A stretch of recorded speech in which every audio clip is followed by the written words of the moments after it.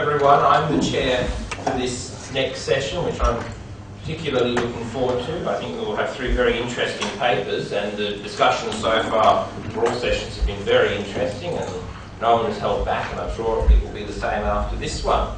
And so our first speaker today, we are very, very honoured to have with us the Honourable Robert Cavallucci, Member of Parliament, Assistant Minister for Multicultural Affairs, who will be addressing us on current cultural diversity policy. So thank you very much, Minister. Thank you. Thank you very much.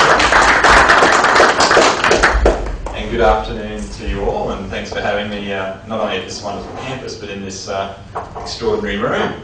It's, when I walked in, it felt like the Knights of the Round Table or something. So I'm sure there was some equally important discussions as there might have been back then. I really appreciate the invitation to coming down here today and having a little bit of a chat to you about where the Queensland Government is going in the cultural diversity space. Just recently, right the last week of last year, we sort of did a bit of a soft launch on our cultural diversity policy. We'd spent, I guess, the previous 12 months working on it, putting together, consulting with our communities, and pretty pleased with the end result. The document, which I might actually go through now, the document does form two pieces to the puzzle. This first piece sets out our, I guess, philosophical agenda towards our culturally diverse communities, and will be accompanied by a second document which we will release in the coming months prior to the middle of the year, which will be the action plans which will deliver on the objectives of this document, and those actions basically what each government department and their behaviours and what they will deliver. So I might just click over the first bit if I can. The policy document, when you open it up, this is basically encompasses the entire first page. It basically says our vision for Queensland is to provide equality of opportunity for all Queenslanders, so that each of us, every person I should say, can participate in a strong economy and a vibrant society. It's very much a departure, I guess, from previous policies of previous governments. I'm actually pretty proud of the statement and what it says and what it represents. It doesn't refer to a group, it doesn't refer to anyone, it refers to all of us as simply just Queenslanders. It doesn't refer to cultural diversity. But it says what our vision is, and that is to provide equality of opportunity for every single person so that you can participate in our society. So irrespective of your faith, irrespective of your ethnicity, irrespective of your colour, all of those things are irrelevant in this document. It basically says that we are all simply just Queenslanders. And I think that is quite an important point for us to try and articulate, because how can you have a harmonious society when you tell people that they are different for whatever reason? So, underpinning the four basic, well, they're not basic, but four particular outcomes of the government: language independence, education participation and attainment, economic independence and participation, and community participation are the four objectives of the government, all underpinned, of course, by the most culturally responsive services of any state government in Australia. When drafting this policy, it was important for us as a government to really take into consideration the Queensland Plan. I'm not too sure how many of you are familiar with the Queensland Plan, but it was a document, whilst it was driven or implemented by government, it was something that was compiled from a list of 78,000 Queenslanders who provided the information for it. And in that document there was some great ideas, great objectives about where people believe and want the state to head. So for the next 30 years, it's all contained in the document. It is in draft form. However, I felt in constructing our policy it was important to really consider what the people of Queensland thought about where they wanted the state to be. And a lot of that included regionalisation. A focus of it was education. And so I've tried to tie in our policy document to the Queensland Plan. We've tried to take the initiative and indicate to business communities, universities, education facilities of the importance that we would intend to place on the partnerships with those groups.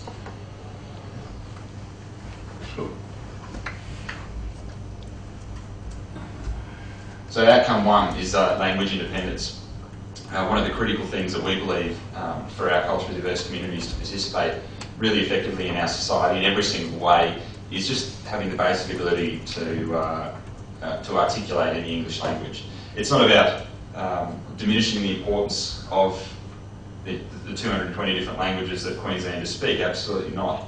It's about saying, well, we really want you to participate in our economy, we really want you to be able to participate in our society. In order for you to be able to do that in the most fundamental way, we need to do what we can to make sure that you have the basic fundamentals of the English language, because that is ultimately the main form of communication here in Queensland. So there's a couple of ways in which we intend to deliver on those. I won't go through each of them. I don't want to bore you too much. The second outcome, once again highlighted in the Queensland Plan as something that's really important to Queenslanders, is education. Through education, there is no other real way to participate in our society, to be able to get a meaningful job, unless we have a solid education and equal education for every single Queenslander. So coming up with ways in which we're going to achieve that, particularly with our culturally diverse communities, is something that is very much important to us.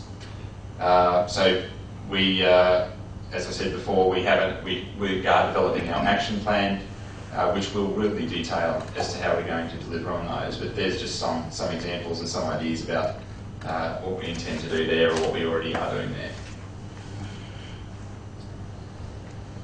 Economic independence and participation. Again, this is, as we see it, as fundamental to achieving harmony within our communities. And that is for our culturally diverse communities, irrespective of where you came from and when you arrived or how you arrived. None of that really matters to us at all. But when you do arrive here in Queensland, or if you've been here for 5 years, what's really critical is that you participate in our economy. As a government, we truly believe many of the social ills that inflict our society, with the provision of a job, those social ills seem to fall away. So for us, having our communities participating successfully in our economy is of utmost importance. And there's a number of different ways we're going to do that. Small business is critical. Being of son of Italian migrants, I have a very good understanding of the role that migrants play in small business across Queensland. We are the small business kings, whether you're Italian, Greek, Lebanese, Chinese, Polish. There's not a building company, fruit shop, corner store, you name it, that is not run by members of our culturally diverse communities. We're such fantastic contributors to economies. We're so entrepreneurial in thought, and that we have so much to contribute. All we need to be given is simply a chance to participate, and we will do everything we can to make sure that happens. So we're very keen to support small business, startups, and hopefully in the coming months we'll have some great initiatives on that front. Number 4, and I'm sure which is probably most importantly to the fine people in this room, is community participation. This is something that needs to be a whole of government approach, because every government department affects people's interactions with their communities. For us, it's that frontline engagement. It's that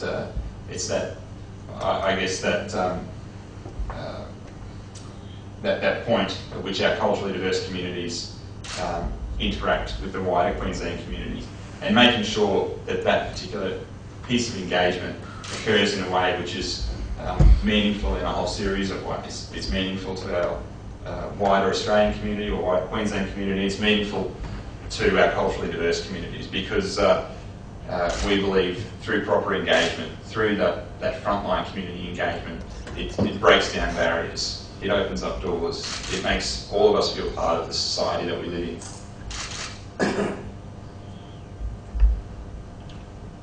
That's at the end of the show. Okay. There is no slide on faith. And that's for a particular reason, I guess. As someone who, as I just said, is of Italian descent, I think it wouldn't take too long to figure out that I'm Roman Catholic myself, and went to obviously convent schools, and went to a great school in Brisbane called St Joseph's College, Groby Terrace. Some of you might be familiar with it. And I have an auntie who's a nun at the Vatican her whole life, and my grandparents, when they came to Australia, used to, my grandmothers I should say, used to work at Villa Maria. I don't know if many of you know Villa Maria and Spring Hill and what it does. But so despite our background of faith, and despite being involved in a political party whose fundamental values are on the Judeo-Christian beliefs, and a state being and a country being founded on those same principles, I'm also a very firm believer in the separation of government and faith.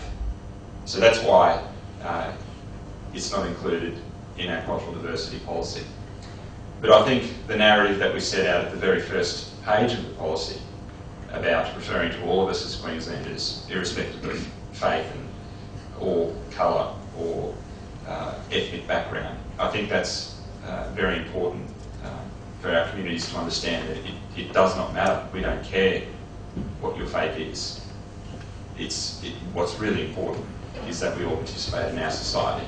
And it's really important that the wider Queensland community accepts all of us, irrespective of faith. So I hope in a very, very short process you understand a little bit about where the Queensland government's going with our policy. I say to people, some of you will like it, some of you will not. It is a document which is not a welfare document. It is a document which is an economic document. I guess that does reflect also the views of the government as to how we deal with our culturally diverse communities. And again, that is a departure from previous views on it. So that's all I have for you today. I really do appreciate your time and listening to me and the opportunity to talk to you about our policy. And I look forward to further discussions. I'm happy to take any questions. I'm not too sure if there was the format, if I am to take questions or not. Well, thank you very much, Minister. We'll have our next two presentations, and then we'll have discussion. Have the discussion after that. So could you join me, please?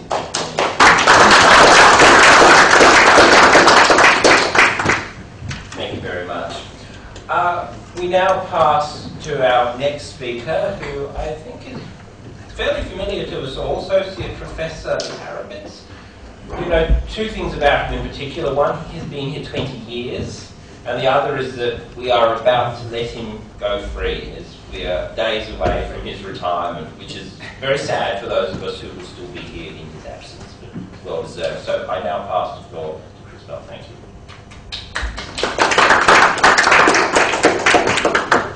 Thank you very much. The title of my paper is Migration and Cultural Needs of Immigrants in the Thought of John Paul II. Immigration is one of the most frequently discussed issues.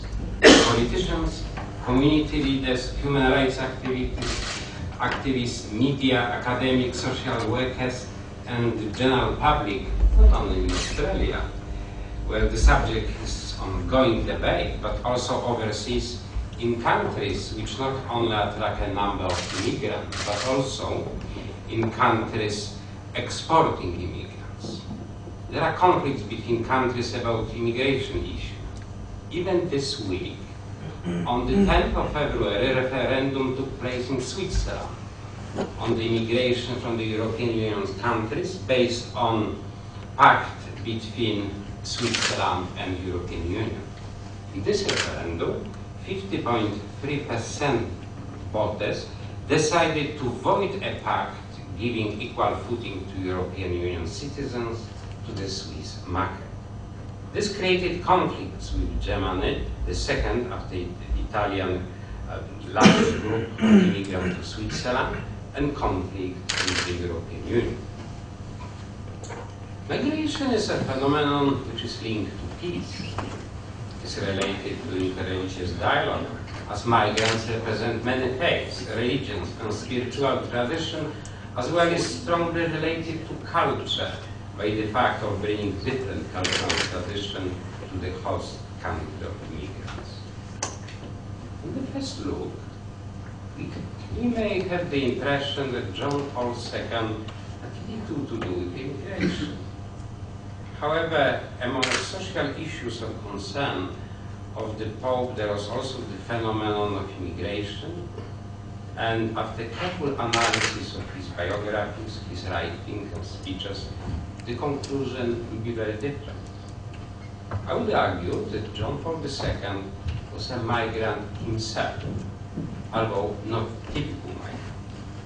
Following examples selected by Di Marzio 2007, we can note that during John Paul II's first greeting to the faithful from the balcony of St. Peter's Basilica on 16 October 1978, he said, unquote, "Now the eminences, the cardinals, summon a new bishop of Rome.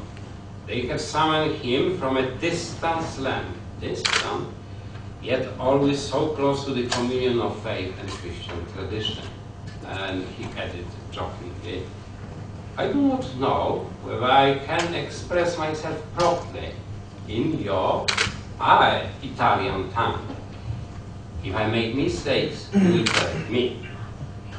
Indeed, John Paul II can be called a migrant pope, the first in 400 years, and later on he opened the doors for other migrants, referring to presentation by Mr. Di Martin. There was change in terms of composition of the diplomatic mission between number of countries and the Holy See, and the papacy was also open to other migrants. And next was German, and now, as you know, it was Pope from Argentina. We need also to add to this a list of his many travels, visit to more than 100 countries, ability to greet people in more than 100 languages, a number of meetings with migrant communities in various countries, and his frequent messages and references to migration. John Paul II asked a specific question in relation to peace and migration.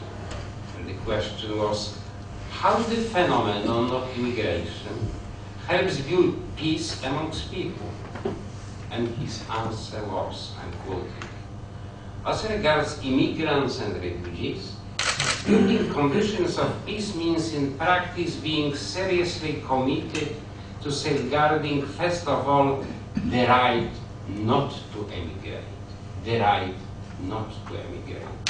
That is, the right to live in peace and dignity in one's own country by means of facilitated local and national administration, more equitable trade and supportive international cooperation. It is possible for every country to guarantee its own population, in addition to freedom of expression and movement, the possibility to satisfy the basic needs such as health, food, work, housing, and education, where the only other option is to emigrate." It is interesting to note that the Pope, in the hierarchy of rights, sees firstly the right not to emigrate. Indeed, this is, in my view, a very valid point to note that it is natural that people should live firstly in their own country of origin. This point also focuses us to think why people emigrate. And the reason are the same people are not able simply to satisfy the basic needs, or there is lack of freedom of expression. This implies that the country governed properly, and if freedom of expression is respected, as well as all inhabitants have the ability to satisfy the basic needs, the process of migration will be very limited, unlike the current phenomenon of global immigration. This also implies that countries should assist each other, less fortunate countries, in helping them in providing the citizens with the life necessities such as food, health care, housing or education. Similarly, a kind of pressure for freedom of expression should be put on governments which do not respect these principles. Although the right not to emigrate was listed by the Pope at the beginning, he states that equally the right to emigrate exists.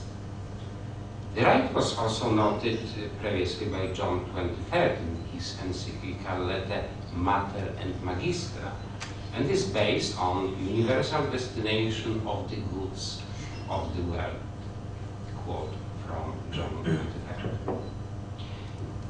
Throughout John Paul II addresses, we can see a great care about migrants, visible in making the task of migratory movements, or flows, as he called it, with full respect for the dignity of persons and for the family's needs, and that, I'm quoting, no one should be indifferent to the conditions of multitude of immigrants. That is broadcast in the media. There are moving and sometimes horrifying images of these people. They are children, young people, adults and the elderly persons with emaciated faces and sad, lonely eyes. The campus that takes them in often impose on them serious restrictions.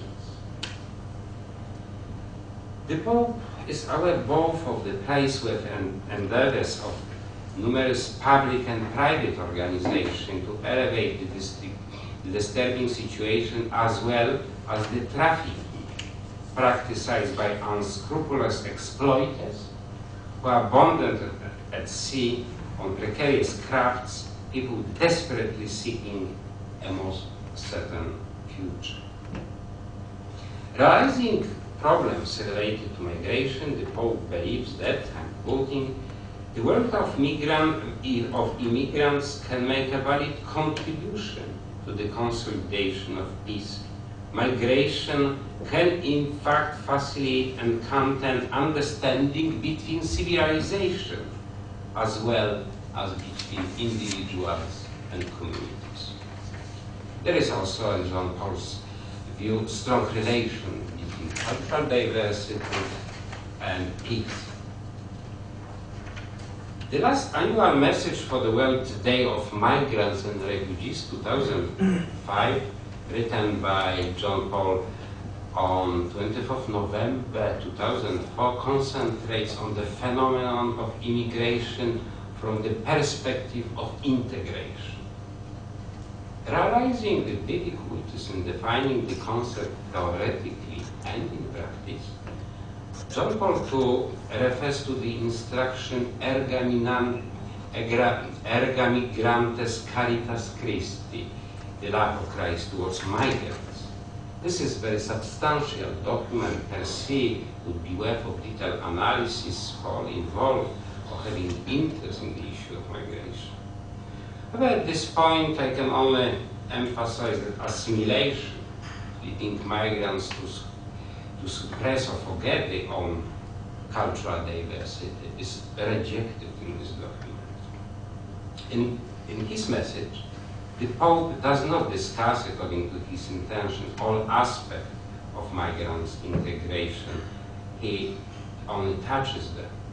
But he is aware, and he also believes that the majority of people are aware of the identity conflict in meeting of different cultures, and also sees positive elements in it.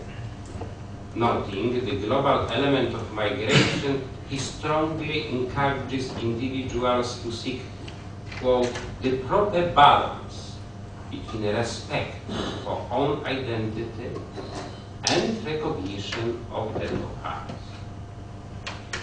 In line with the previously mentioned document Erga Migrantes Caritas Christi, both model of assimilation, which tends to, quote, to transform those who are different into their own copy, as well as model of marginalization of immigrants, is also rejected. He suggests genuine integration with an open outlook that refuses to consider solely the differences between immigrants and the local people. John Paul II advocates a mutual fecundation of cultures in the context of true understanding and goodwill. There is also a strong connection between migration and the dignity of the person. Analyzing the phenomenon of migration, we cannot, in the context of teaching John Paul II, forget that the dignity of human person is the leading concept. From this concept, the Pope notes a number of fundamental rights which should be applied to any discussion on migration. These rights, as John Paul II lists them in his message for the 87th World Day of Migration 2001, are the right to have one's own country, to live freely in one's country, to live together with one's family, to have access to the good necessary for dignified life, to preserve and develop ethnic, cultural, and linguistic heritage, to publicly profess one's religion, and to be recognized and treated in all circumstances according to one's dignity as a human being. The right to emigrate should be considered and discussed within the context of these rights. These rights are expected even in relation to illegal immigrants. James Easter, 2007, made an interesting point that in ongoing debate on immigration in the United States, quote, both sides tend to view immigration as object, either as workers or as welfare recipients or criminals, while one side sees a benefits of the present, the others view them as a burden. However, John Paul II's teaching was quite influential during the debates on immigration in the United States at the higher level, and his language was even used by the presidents of the United States, and his speech writers were very familiar with social teaching of John Paul II. It is important to know that one section of the fundamental encyclical letter Laborem Externis, written since September 81, is dedicated to immigrants workers under the title Work and the Immigration Question. And there are also some important points of general nature made by the Pope on immigration. The first one is immigration is such of work is an old phenomenon. However, this historical phenomenon continues to be repeated and widespread today. The second one is the right of human being to leave native country as well as the right to return.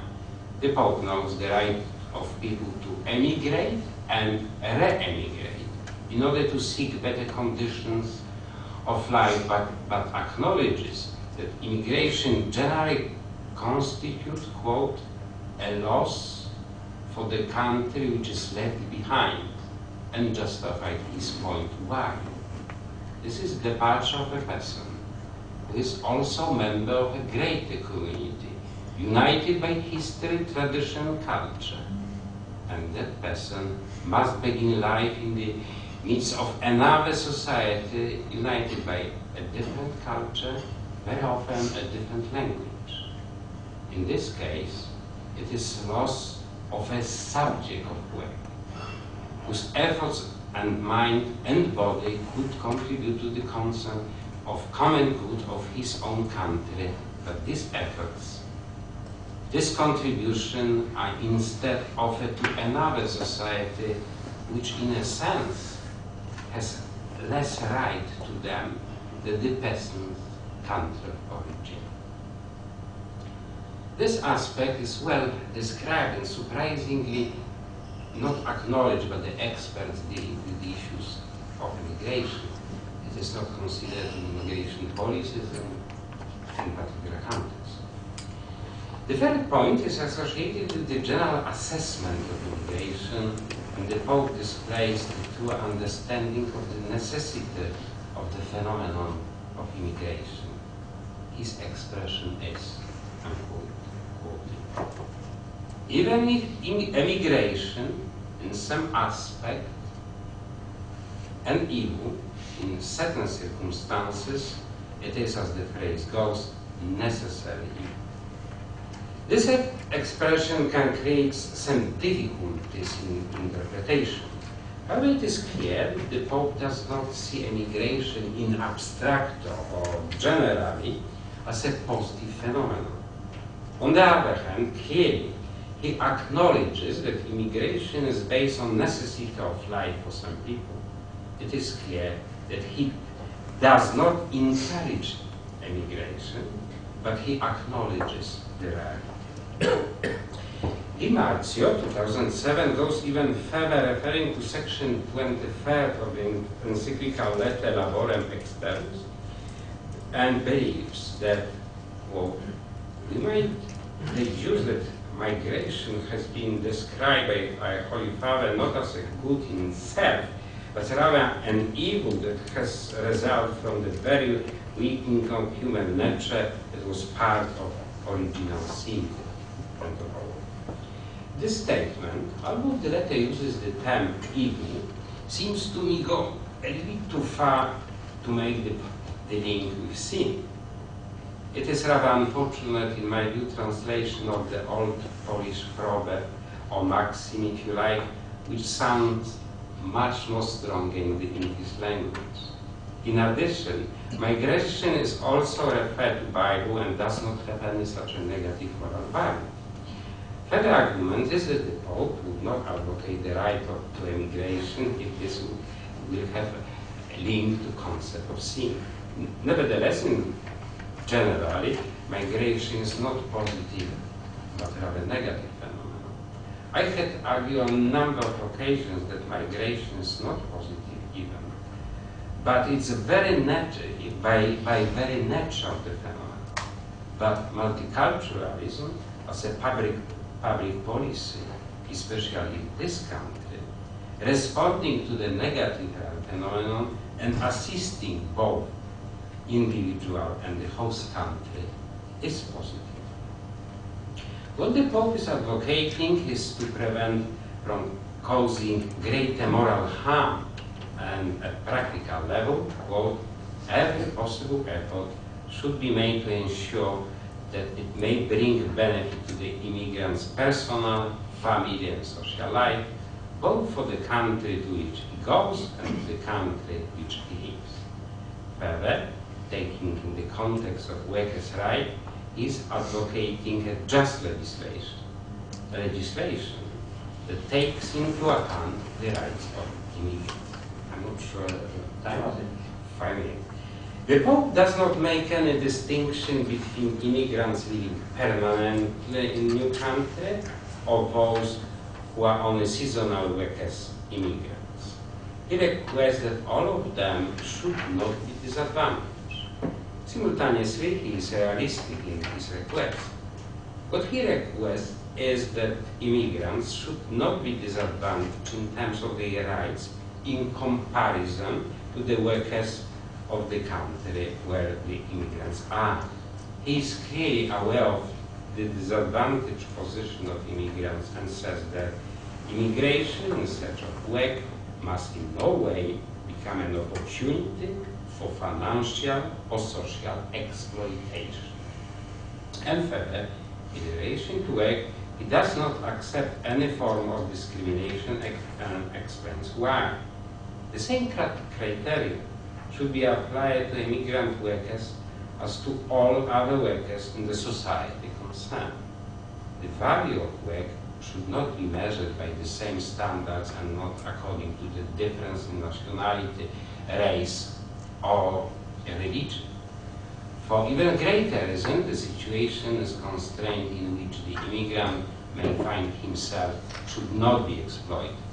All the circumstances should categorically give way after special qualification have of course been taken into consideration to the fundamental value of work which is bound up with the dignity of the human person. By saying this relatively long ago, 1981, the Pontiff, in my view, contributed to the development of anti-discrimination legislation in some countries. For example, in all states in Australia, legislated the discrimination area of employment on the grounds of race, including ethnicity, so applying to the majority of immigrants, is unlawful. Although the problem of immigrants' work is far from satisfactory solution, in practice, the progress made since encyclical is significant. Undoubtedly, the awareness of the issue is higher, received social acceptance in many countries. There is progress in terms of legislation and social support for the immigrants. The note should be made on the Pope's ability to observe and articulate and suggest solution to the problem. For example, in this state, such a legislation was introduced in 1991, so 10 years after the document published by the policy. The legal framework is important and the Pope accepted. However, taking genuine development, the Pontiff also advocated the framework of solidarity concept discussed yesterday and freedom. The Pope's concepts of solidarity, I believe, can be also applied to multicultural society. He introduces the idea of valid exercising of solidarity, which exists when the number of society recognize, when the members of society recognize another person. Further, he makes the distinction between the more influential and the weaker. However, both have responsibilities. The more influential has responsibility for the weaker. The weaker should not be passive and also should act. The members of society who are between the weaker and the influential should respect interests of all without any selfish focus or the own interest. In conclusion, I would like simply to quote Di Marzio 2007.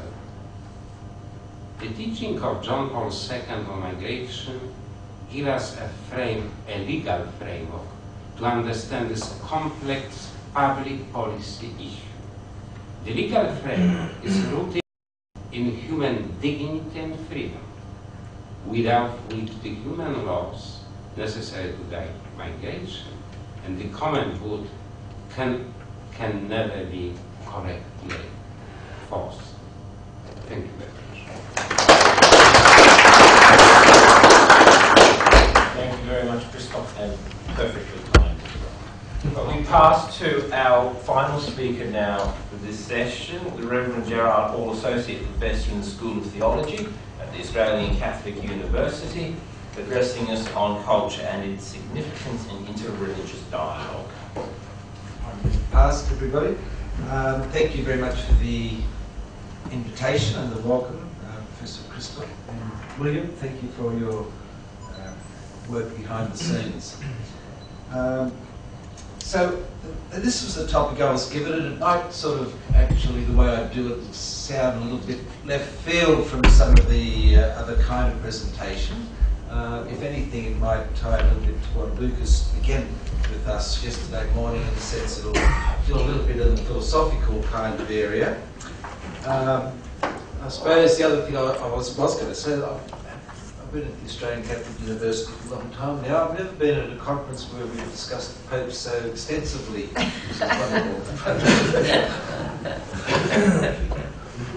Basically, I'm going to give you, well, Lucas says to me last night, he's not interested in people, he's just interested in ideas. Well, I'm interested in both. So I'm going to basically give you a little some ideas around creating a culture of peace, a global culture of peace, according to this scholar here, that most of you probably will not have heard of. Obviously, he gives the game away a little bit. He is a Catholic priest, but then he said he has comes from Catalonia in northern Spain, and he had a Catholic Catalonian mother and an Indian Hindu father, and he was ordained a priest eventually, but he hadn't really kind of gone into the roots of his the other side of his identity, and eventually he did. He said, I went to India a Christian, found myself to be a Hindu, and became a Buddhist. All that ceased to be a Christian. Now, so just, I'm not sort of advocating this as something we should all run into, but basically is to raise this question, like culture and religion. Like, we think, okay, I'm an Australian Lutheran, or Catholic, whatever, you know, but in fact we're all kind of it's much more kind of complex than that. I mean, in fact, you know, I'm English, German, Irish, whatever. And I remember a professor in the United States where I was studying sort of saying, well, I wonder if American Catholics, in so many ways, they're much more like American Protestants than they are like Spanish Catholics, something like that. In other words, the question of identity, and we know today that there is this question of dual or multiple religious belonging, which obviously is what Pentecost himself has got into. And again, not something I'm advocating, but the reality that our identities are incredibly complex.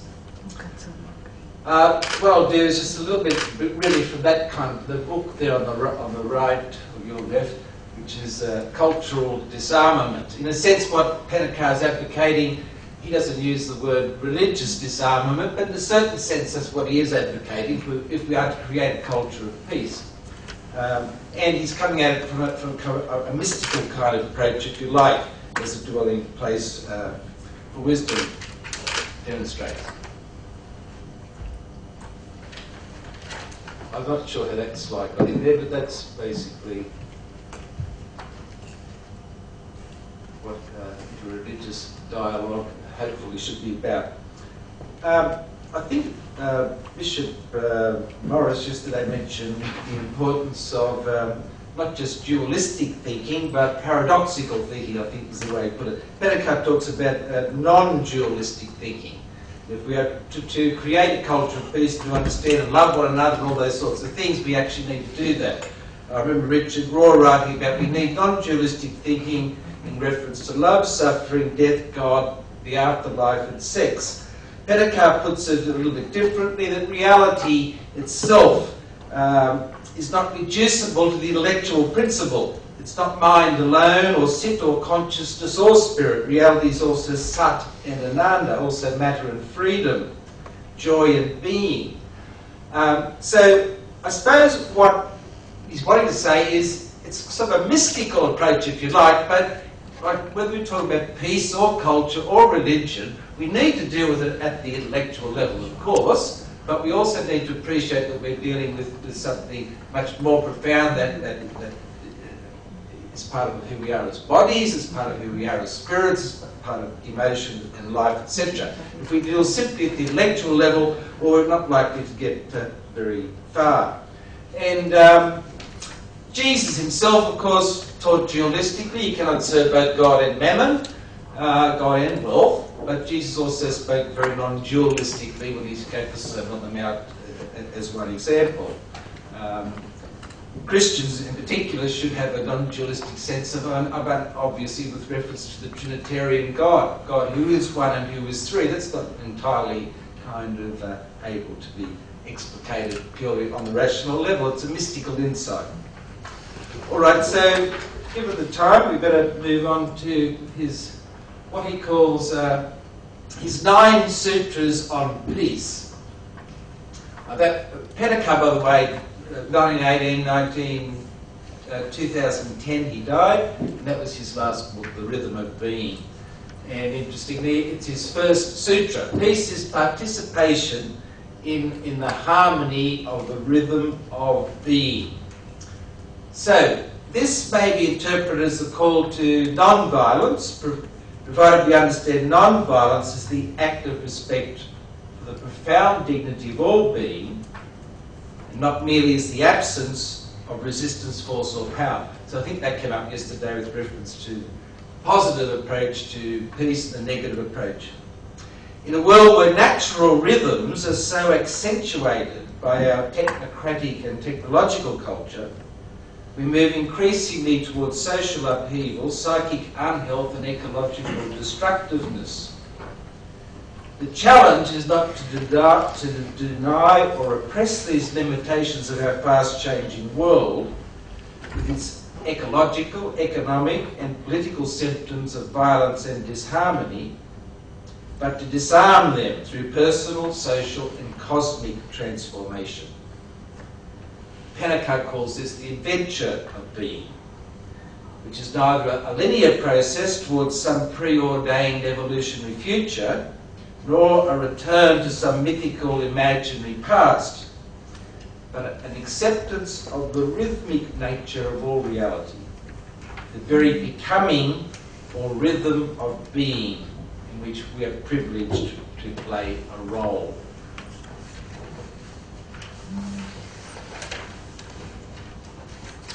So secondly, it's difficult to live without peace, it's impossible to live without inner peace.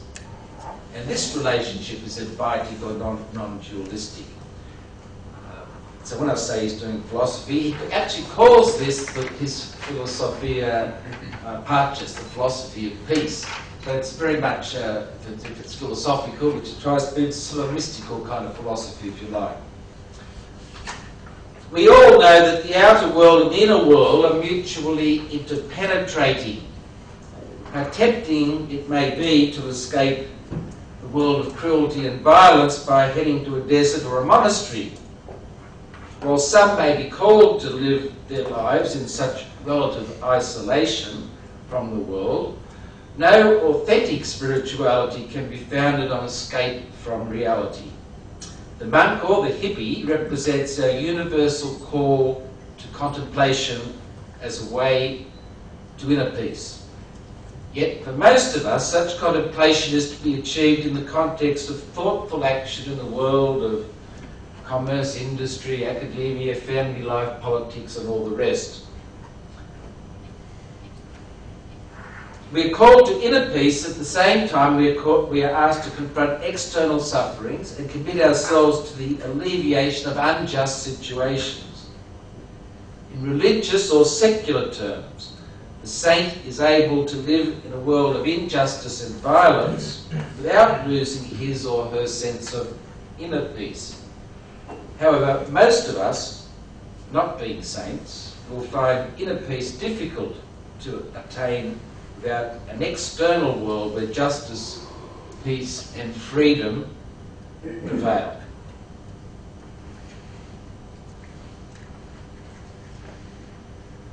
So peace is neither conquered for oneself nor imposed on others. Peace is received as well as discovered and created. It is a gift. In religious terms, a gift of the Spirit. Whereas we might fight for rights or justice, we don't fight for peace, we receive it. In Jungian terms, peace is much more a feminine virtue, emphasising receptivity rather than a masculine one emphasising imposition. However, receptivity does not mean passivity. While peace is received as a gift, we must do something with it. We transform what we receive, as in the Christian reception of the Eucharist. As with the experience of love, we are invited into a new way of being in the world, into a new relationship with the other, which requires ongoing discovery and the call to an ever new creation. Just to reminisce, Emmanuel Levinas was mentioned this morning, like encountering the face of the other is in fact our deepest human vocation and how we most profoundly come to know and to understand ourselves. Peace, like love, requires constant nourishment. In religious terms, peace is a grace, both a divine gift and a human responsibility. This is to say that peace is much more than a human urge, aspiration, or desire, let alone a mere program of social or political action. In this sense, to use another religious term, peace is always eschatological, something never fully achieved in the here and now, yet a gift that promises to break open and transform our current unsatisfactory realities. Of course, I guess we all immediately recognise that as being true. We know the rubrics of war. Warriors, having established their superior powers, enact a peace treaty with the conquered. While in the short or medium terms this may lead to a cessation of war, it does not lead to true peace. The vanquished rise again when circumstances allow, such as the Versailles Peace Treaty leading eventually to World War II and the rise of Nazism, etc. Even if circumstances do not allow the vanquished to reassert themselves, the so-called peace situation can only be continued by ongoing violence against and suppression of the conquered, such as minority ethnic groups. Peace is never achieved through the re-establishment of a shattered order, but only through the establishment of a new order, a new creation. Yet we ask, must not evil be overcome? Our problem here amounts to deciding who is the arbiter of good and evil. The answer needs to be tends to be the one with superior power and the most destructive military weapons. What we tend to forget is that victory is always victory over people who, like ourselves, are a mixture of good and evil. Moreover, even if we establish to our satisfaction that a particular regime needs to be destroyed, can this ever justify the extermination of millions who are already victims of their own regimes? And since victory does not lead to peace, we are only slowly beginning to learn that another, more radical approach is necessary.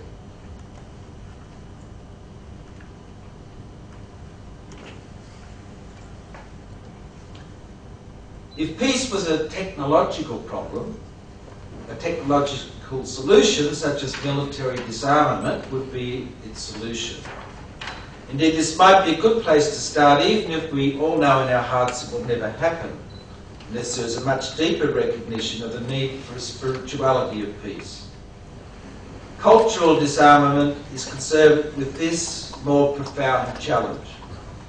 It has to do with how cultures interact, how they perceive and live with the other.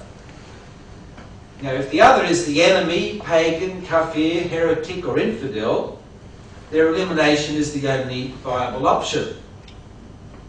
Moreover, if one's particular culture is armed with both weapons and a sense of cultural, human, moral and or spiritual superiority, the means for elimination or suppression of the always less than human other is assured. Whereas military disarmament overcomes the first obstacle, only a realignment of what constitutes our human being together on earth is capable of transforming our misguided, militaristic and competitive worldview. And this requires a move towards intercultural and interreligious understanding through dialogue and reconciliation. In this process, cultures and religions are disarmed of their deluded sense of their own superiority, along with their obsessive fear of the other.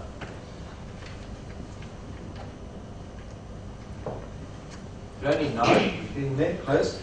Okay, pluralism is the order of the day. Like peace, for Penacur, anyhow, pluralism is not a concept, utopia, ideology, but a myth. It describes not merely the way things are, but more fundamentally the way things need to be, if we are to ever learn to live together in relative harmony and peace. In political terms, pluralism is simply the recognition There is no single culture, religion or tradition that can resolve the world's problems, including its most challenging one of achieving pathways to peace. Even more than this, pluralism recognises our acute dependence on one another for resolving such issues. We need to divest ourselves of all colonial, imperialist, universalist assumptions that inevitably oppose their own worldviews, often by force, on weaker parties, thus denying their insights as well as their dignity, a word which has been used often already today. In this regard, we are only now beginning to realise the profound sensibility of indigenous cultures for the sacredness of the earth, a knowledge we ignore at our peril, even at the expense of the future of planet Earth. And speaking of John Paul II's speech at Alice Springs in 1986 to the indigenous people, where he really, in a sense, quite early on in terms of this new recognition that the indigenous people have this profound sacred sense of the earth and the cosmos that, in fact, at least many of us in other cultures have failed to recognise. Clearly, while Western science and technology have their part to play, we also need to learn from other traditions if we are to successfully negotiate a peaceful earthly future, especially traditions of the East and of our oral traditions.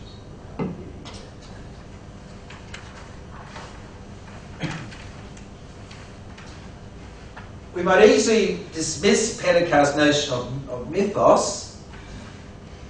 I'd say, like, just quickly, myth or mythos, Pentecost, mythical, it's mystical, I suppose would be another word. It's not mythical, but mystical. And so it might be dismissed as a return to a pre-rational, even irrational perception of reality. Surely reason, logos, is the overriding principle for the right ordering of our lives. The problem is that reason is a lone shark in the ocean of human perception. As man cannot live on bread alone, likewise, reason, though essential, is not the only requirement of human life and relationship. So when Pentecost refers to God, pluralism, or peace as myths, he's not denying their rationality, but invoking a more profound sense of their meaning and significance. Peace, like God, pluralism, civilization, democracy, or freedom, is a concept, but is not merely a concept. Reduced to concepts, rationality or interpretation, God and peace may have, in fact have become, reasons for conflict and warfare. There will continue to be rival meanings and interpretations of all such realities. Nonetheless, their mythic appeal is precisely in their ability to transcend ideological, cultural, political and religious systems. This is why, according to Pentecost, peace is the eminent myth of our days, or the unifying myth of our times. We've already heard a little bit about this in the conference, but in the sense of religion as a way to peace. But religion, once turned into an ideology, ceases to be a way of peace and turns into an excuse for war. History is too full of multiple examples to offer any meaningful objection. Yet all religions, as we have seen, in their own ways, claim to be ways of peace. Shalom, salam, shanti, etc. Religions can no longer be comfortable with this notion of the religion being pathways of inner peace for their followers, while being causes of outer war for others. Again, in their pluralistic expressions, religions claim to be ways of peace for humanity and the entire cosmos. Even the new atheism claims to divest humans of their religious irrationalities in order to achieve peace on earth, if not in heaven. Consequently, today's challenge to all religions is to return to their origins and reclaim their fundamental identities as revolutionary pathways to peace, through confronting human greed and overturning all injustice. Finally, only forgiveness, reconciliation and dialogue lead to peace and shatter the law of karma. I was thinking of Savage Garden here this morning, our own Queensland Brisbane group. Karma, what you give is what you get. Sort of it's a good shorthand way of Australianising that wonderful Eastern concept. But the way forward is not the way back. Millions have been killed, cultures destroyed, ethnic groups cleansed, enemies eliminated, injustices entrenched. No peace treaty, amount of compensation, degree of punishment, requirement of reparation or imposition of someone's justice can condone the violence, let alone achieve the desired peace. Human history is too full of what the religious philosopher René Gerard terms the cycle of mimetic violence, through which people turn on the scapegoats to divest themselves of their own guilt. I know I'm right on time and I'm just going to finish this little one. Thank you. For Pentecost, only forgiveness, gift for, reconciliation, bringing together again, and ongoing dialogue, depth meeting of persons, what he calls gifts of the Spirit, are capable of piercing the violence circle of retribution, or shattering the law of karma, thereby creating the possibility of peace, what he calls a new innocence. Here the legal model of justice is transcended, not denied, through acceptance of guilt, offer of recompense, seeking and granting of forgiveness, and recommitment to a world in which such violence and injustice are never repeated. Justice is not denied, but mercy, which highlights forgiveness, takes the upper hand.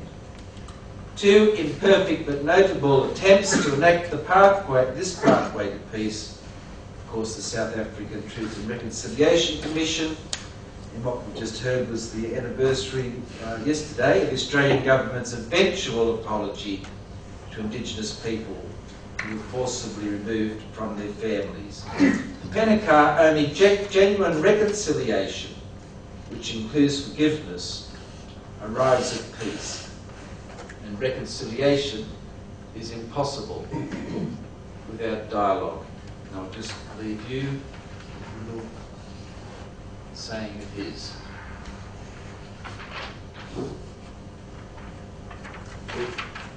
Thank you very much indeed, Gerard.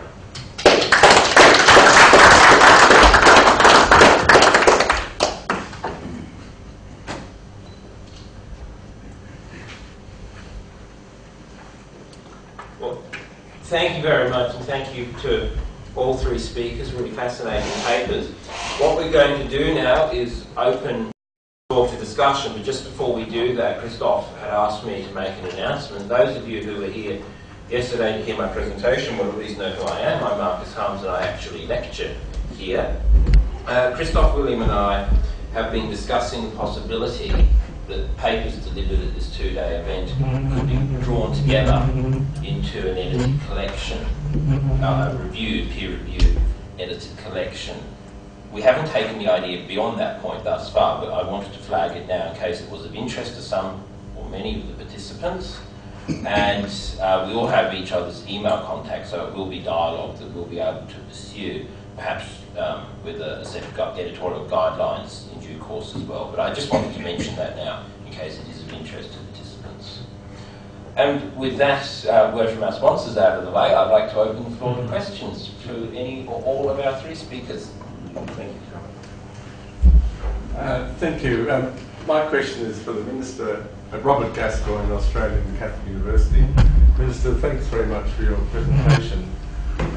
My question relates to, at least prima facie, to my sense that there is a tension in the cultural diversity document. And I say that because the statement of vision, as you noted, does not include the term cultural diversity. it emphasises individuals and especially their economic success. And you noted the document is a document, not a welfare document. Whereas in the document as a whole, cultural diversity is noted.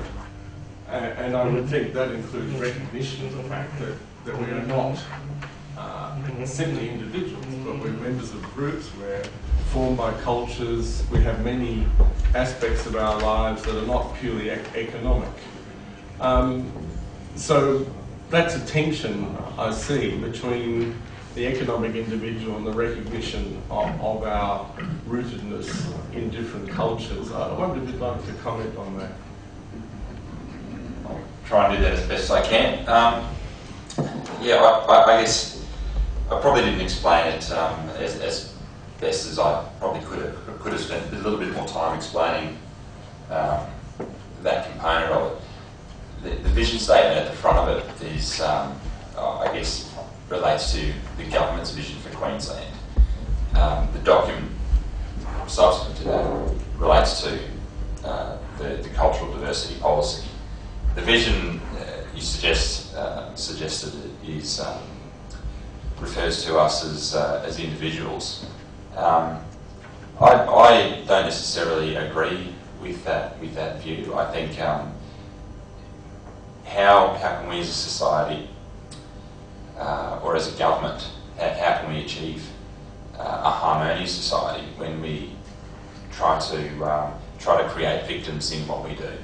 How do we try to achieve harmony in our society when we use language that is divisive or suggests division? So at the start of the document we tried to eliminate any kind of divisive language at all, or any kind of statement that implies division within our community. So we did refer to ourselves as just Queenslanders, and that refers to all of us as a whole. It refers to our ethnicity, whatever that may be. It refers to the differences in our language, whatever that may be. It doesn't suggest individualism. And despite the presence of the reference to participation in our economy, there is equal reference to participation in our vibrant society. So there's no specific weighting towards one or the other.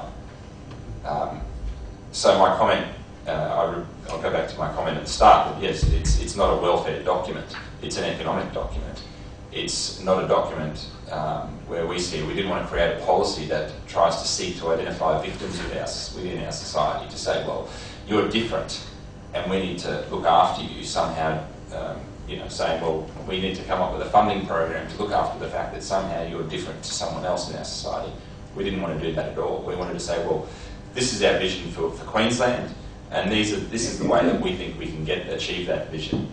So it's by making sure you can have a solid foundation within the English language. It's by making sure that you have every opportunity to participate in our economy. It's by making sure that you've got really good access to education. And it's by making sure that you've got every opportunity to be a part of our community. So I don't see it as an individualistic document at all. And my comments to say that it was not a welfare document was probably not a fair statement. I was trying to suggest, I guess, a divergence from previous policy documents, which did exactly that. They tried to, I guess, in my view, for political reasons, suggest that because someone was different from a white Anglo-Saxon in Queensland, therefore, in order to, I guess, to create a political opportunity, we need to identify a victim and therefore support that victim in order to support a political outcome. So I wanted to stay as far away from that kind of view as possible. Thank you. Yes. First of all, may I make a comment that it's such insightful and thought-provoking papers from all three speakers, but I'm afraid my question would be for you again, Minister.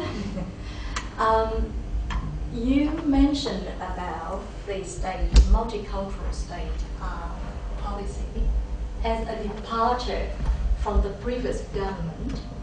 So may I make an assumption here? Perhaps it didn't work very well with the previous government's paper and policy. What didn't work very well that we now move away from that in order to embrace a different view, as you just mentioned? Yeah, I'd be happy to. Again, it comes down to, it's not necessarily saying that the previous document didn't work well. The previous document was created for, I guess, the outcomes that the previous government was looking for. They're not the outcomes that we're looking for. We have a completely different view on it, and therefore we need a document that achieves the outcomes and objectives of the government. The previous document, you know, in reading it and looking at it, it almost says, like, you know, here's a whole bunch of problems in Queensland. We're all a bunch of racists, and we're all of these things. And we're saying, well, no, we don't believe that. I don't believe that. I don't believe that Queensland is filled with all of these problems within our culturally diverse communities. So for us, it had to be, we wanted to create a positive document. And that's, I guess, again, it comes back to that, a document which creates victims or identifies victims. No, well, I'm not going to be a part of that. I'm not going to say, well, because you're, because you might be from a Philippine community that just arrived 6 months ago, and therefore, you know, let's identify all of these problems within your community. Well, no, I'm not going to do that. I'm going to say, well, we understand that there are challenges for all of us. So does that mean that access and equity principle is still applicable? Sorry, I didn't quite hear that. So does that mean that principle of access and equity is still applicable? Well, that's the vision. The vision is to provide equality of opportunity for all Queenslanders. I think that you can't get any more. You can't get any more reference to equality than that. Yeah. It's to say, that's why it's the singular statement in the front of the document. It is to provide equality. Doesn't matter what you do, where you come from, or whether you're a culturally diverse or not culturally diverse. Thank you. The Bishop, and then whatever. Minister, I'm pleased you're here because with your presence here, the Roberts now outnumber the Bryans. I'm terribly sorry, Brian. Four of us here now. But thank you very much. I'm very conscious of the fact that a lot of these documents and policies are idealistic, which is, it's great that we set these things. I was a little bit of the question of English as a second language. That's something that's been around for 30, 40 years, really. But I'm interested in the fact that you've got an action plan to try and have a look at what the progress is happening. Of course, these things are ongoing, I'm sure, and it will be interesting to have a look at, whether we're meeting targets, or do they target set on all this, or just curious how that will work. Well, that's what's being developed over the next 6 months. We plan to release it by June 30, I believe. Well, I'm in the middle of constructing that document, so to give you an answer is exactly how it's going to look is a little bit difficult at this stage, but it does set out to, I guess, definitively come up with ways of achieving those outcomes right across government. We're in the process now of not only coming up with the ideas as to how we're going to do it, we're engaging quite heavily with all government departments to come back to us with ideas as well. I guess it's a little bit of a shift from the previous structure of the department being sort of offshoots of other strange departments. At one stage, Multicultural Affairs was a part of the Department of Transport. So now it's on its own, and it's very much moving towards being a centralised agency across government. And that policy document we've written specifically states that it is a whole of government approach to cultural diversity. So that means all government departments will be responsible for achieving outcomes within their own departments. So there'll be a mix of everything. So we're going to try and do what we have to do in order to achieve the outcomes that we set out. Minister, I'm for you again. And I speak on behalf of one of the minority groups here. I'm the only Alan. But I want to compliment you on that opening statement. I thought it was brilliant. I didn't read individualism into it at all. I thought it was an excellent opening statement of what we should be heading for. I guess I can just say thank you. That was the intention. It has to be remembered that when comments or papers are presented by someone from the political world in this sort of a context, it has to be remembered that all governments have their priorities. And when you have a change of government, you have a different set of priorities. If you didn't have a different set of priorities, there's no point in changing government. The previous approach worked off the concept of identifying problems, real or imagined, in various areas, and then developing solutions to find those problems. That's one way of doing things. The ministers outlined a different way of doing things by working on the premise of finding things that are good about things and further developing them. That's a different approach. I just wanted to talk about Father Hall's comments. It was a text of what he said. I put in terms towards the end. I hope I'm quoting correctly. Confronting human greed and overcoming all evil. Or words to that effect, I thought he said. Amid the rising tide of atheism, that seems to me to be the hope of all of this. It's the job of those who believe in Christianity or Hinduism or whatever else you care to believe in, to confront these evils,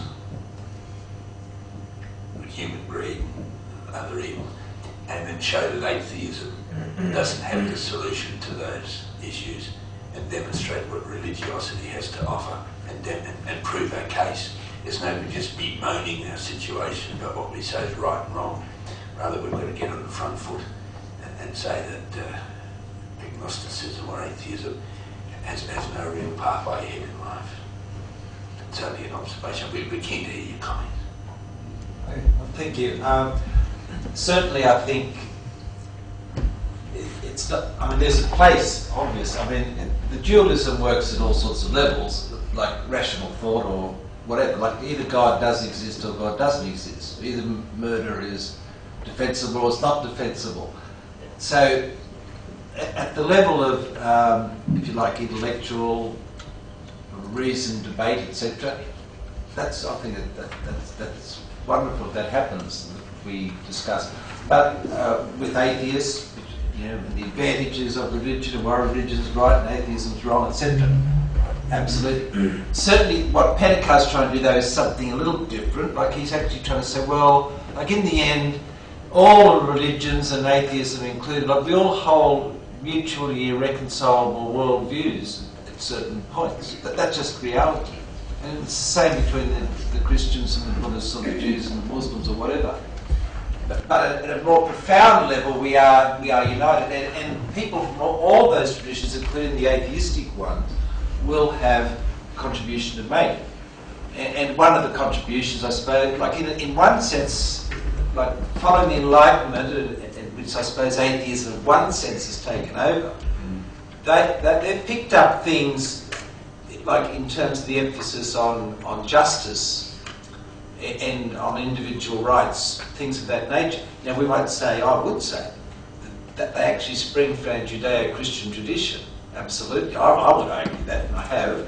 But they'd say, well, you didn't sort of show much attention to it for a few hundred years or something, you know. But in other words, it's been the sense of the sacredness of the secular reality that agnosticism, atheism can contribute to the overall kind of discussion. So I agree that we can have that other debate, but at the level of achieving world peace, my main aim would not be to be engaged in the discussion of proving atheism wrong, but of engaging with the atheist in order for his or her views to be, an approach to be integral to the solution. I just struggle to see what atheism has to offer, particularly in this justice area. Justice is a concept that comes out of a rational God, the goodness of a Godhead. the very failure of communism with its atheistic failure, denying the essential nature of humanity. I don't know, I'm not saying you're advocating this, but I would want to elevate to the altars agnosticism or atheism, though it's got a lot to offer. I would say that it's led us into materialism, into a wilderness. I think you've got to go back onto the front foot. We've got to prove our case that we don't deserve a living. We're going to sing for our suppers and explain what religiosity has to offer and how it can solve the problems. Not worry about what atheists and agnostics can contribute. Yeah, no, contribute anything. Yeah, no, I agree with that too, in the sense that in a sense there's been a whole new kind of promotion of atheism and religion needs to stand up. Yeah, some sort of legitimisation of atheism. Is that what? So we'll have Lucas, and then across the floor there. Thank you, Lucas. Thank you. I'm very interested in this observation, and I think there is a problem in your question in case of, on behalf of, you said, atheists or agnostic, they don't have nothing to contribute to the dialogue in search of peace. Are you saying that? Well, they work off. Atheism works off a false premise. Okay. They might have ideas that resonate with some measure of truth about them, but the premise, if you like, on which it's based is false. It must be false. Because, well, from the religious point of view, it must be false because it denies the nation of a supreme being. Now, I'm not saying that atheists are bad people, inherently bad. Everything they say is nonsense. But I'm just saying that the idea behind it, the ideas behind it, are founded on the ideas that we say are wrong, fundamentally wrong. That's all. I'm not saying they're not good people, they're not capable, they don't have a conscience. This is the very point. They've got a conscience. Something must have prompted that conscience in the first place. We say that's the divinity that's put them up to that in the first place. Anyway, we can talk about it. Okay, I only want to apport this, that I think I saw in your chart 16% of population is atheist or agnostic or non-religious, and I think the interreligious dialogue should include, this was my presentation yesterday, because in the community they should be represented. Even if we are wrong, imagine, I'm not sure even as someone that believes in God that I'm sure I have the right premises. I'm not sure about truth. So I think everybody as a member of the community should be represented.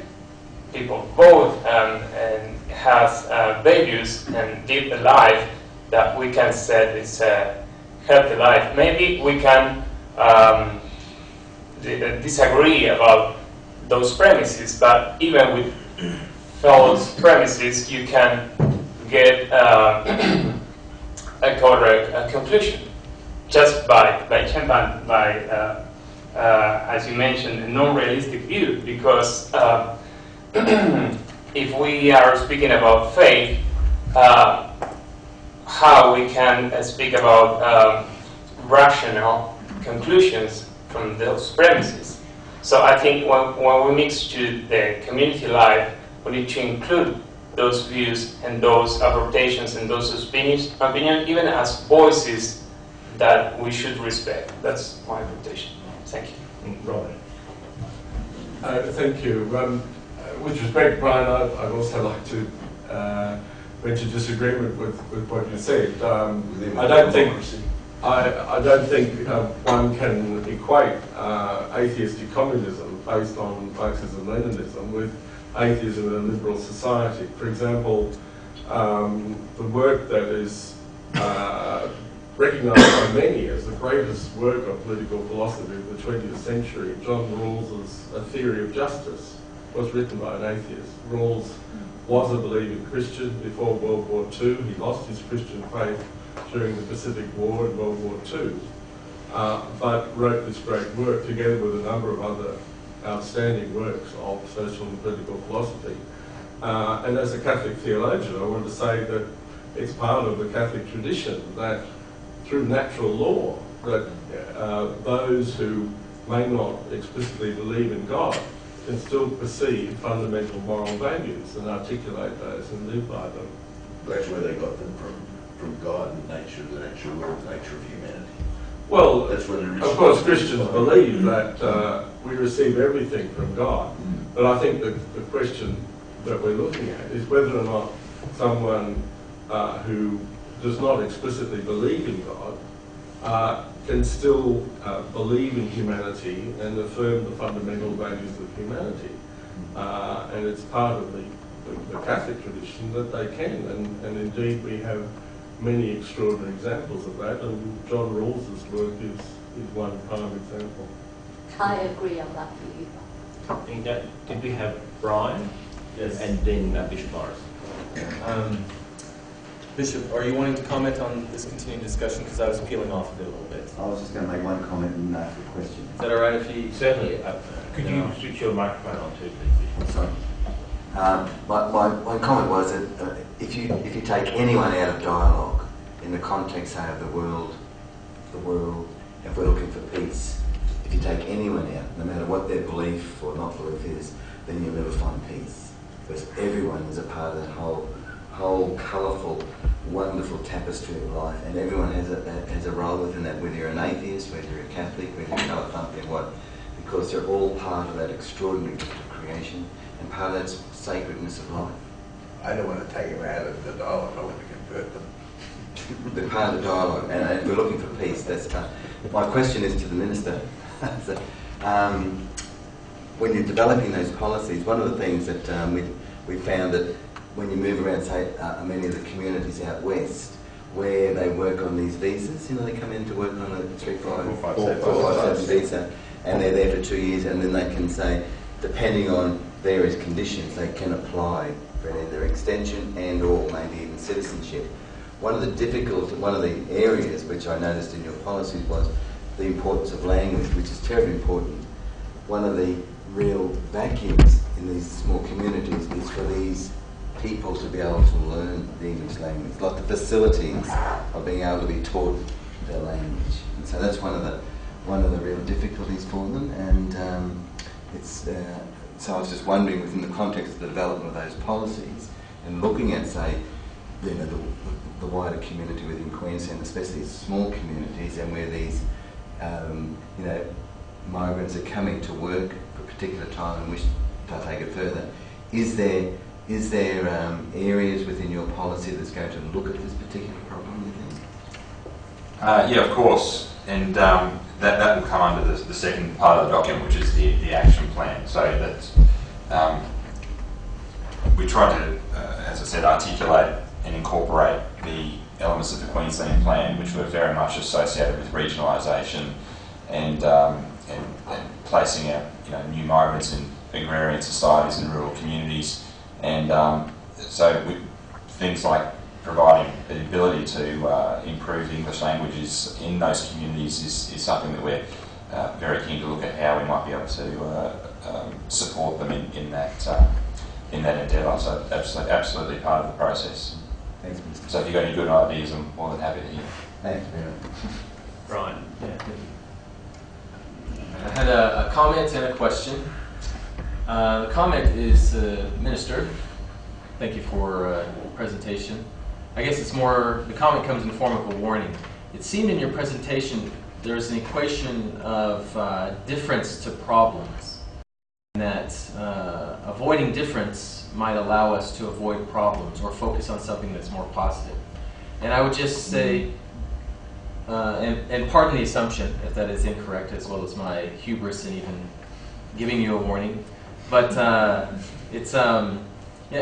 difference is important, and their difference aren't problems, and that we need to separate those two. I think we quite often talk in our society about difference as being an obstacle, meaning it is a problem to building our society, when in fact it's actually contributes quite a bit to the beautiful, vibrant society that we have in Queensland. And it may be unfair of me to then pass on to a question to the professor, because I haven't allowed to comment. I'll just say I absolutely agree with you. The document is a lot more substantial than what I presented today, clearly. So but that's what we're trying to say. We're trying to say that that we absolutely love the fact that we have these enormous differences in our society. We love the fact that there's 220 different cultures, 100 different religions, and 200 different languages. We absolutely love that, and that the very fact that those differences exist is the very fact that why our society is so strong and why our economies are so strong. We completely support that reality. But focusing on the positives doesn't mean we're diminishing those differences. It's the same in interreligious dialogues where we've set aside that we haven't started these discussions with a long list of the differences between the different faith traditions. Rather, we're moving forward, setting those differences aside. This is a similar thing to what the minister's trying to do. He's not starting off a checklist of what all the differences and all the problems are. We were going to start this kind of dialogue here these last couple of days. Yeah, actually, I disagree, Brian. We haven't started off with a long list, but we have been happy to recognize and incorporate the differences. We haven't set them aside. Well, I think the minister's not pretending everything's perfect. I'm not here to paddle his canoe for him, but he's not starting off saying that there aren't any problems. And Minister, do you want to draw our attention? I was just saying, the front cover of it says Queensland Cultural Diversity Policy, Queensland rich in our diversity. So it's very much. I just encourage you to read it, I guess, and then make up your own mind after that process takes place. But I'm just naturally a person who views things in a positive light. I don't tend to focus on the negative. So the document is just a reflection of my positive view on our state and our society. So in order to get a better understanding of the document's intent, just have a good read and then call me to discussion. Yeah. Oh, well, we keep meeting up, so I'm sure there'll be other opportunities. And I'm cognizant of having taken a lot of time with that. Is it okay if I ask the question as well? Certainly. Okay. Well, Professor Batorowicz, I think we have an interesting opportunity here, because we've been given a new policy, and you have, in fact, discussed a framework or an approach to engaging with migrant communities and the cultural needs of the new immigrants. Is there any way that, in looking at this policy applied from the framework, how would it work given the information you've given us, the framework you've given us? Is there coherence between them? Would it be challenging to meet the needs? I realize you're about to retire, so you can speak probably more openly.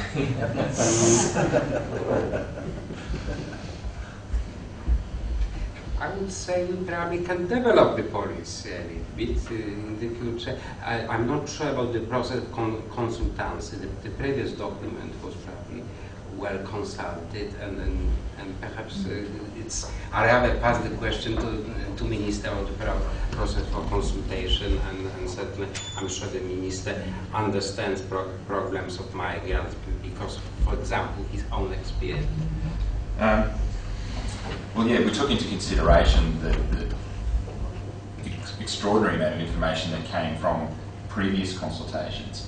And since coming to government, I know many of you, by virtue of the fact that I attended, hundreds and hundreds of direct community events and consulted with them exactly on their needs and the barriers and the issues facing their communities.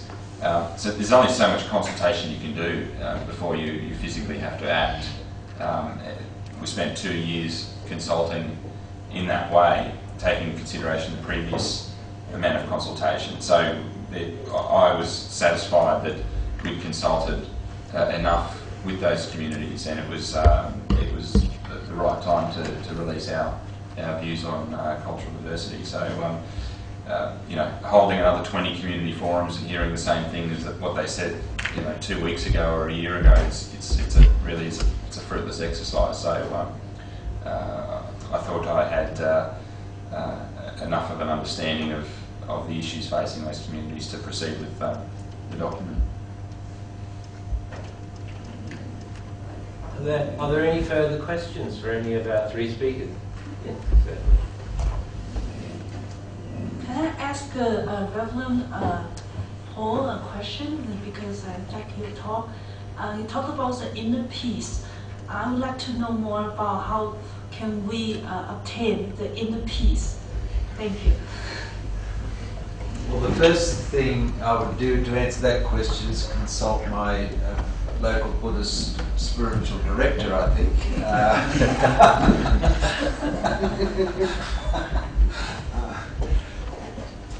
Can I say more about inner peace? Well, like the example I was giving, and this is so often happened with religions in a way, that like if you follow our faith, whether it's the Christian or the Muslim or the Buddhist or whatever, you can achieve like a deep sense of fulfillment and happiness and inner peace. But if you don't follow us, well, we're going to dragoon you, convert you, or perhaps even kill you because we don't accept people. So that's sort of looking at inner peace as distinct from outer peace. So it's the peace within oneself and one's community as distinct from this outer peace, which is the global kind of idea of peace. Is that what you meant by the question? I might have misunderstood. Okay. You talk about the inner peace within your community. Is that what you mean? Or? Yeah, within my community or within myself. Oh, I will talk about more about myself. How to seek for the inner peace in the individual. Yeah. Yes. Please do. Would you like to? Oh, I thought we want to learn from you. For our inner peace, more about we have the Buddhism will talk about the three learning from discipline. Discipline means to follow the precepts, that is, do all that is good, do nothing that is bad. Then the next step, we do the meditation, to think more about inner peace. It's only when we discipline ourselves, do all that is good, nothing that is bad, then we can really go the higher levels in the peace.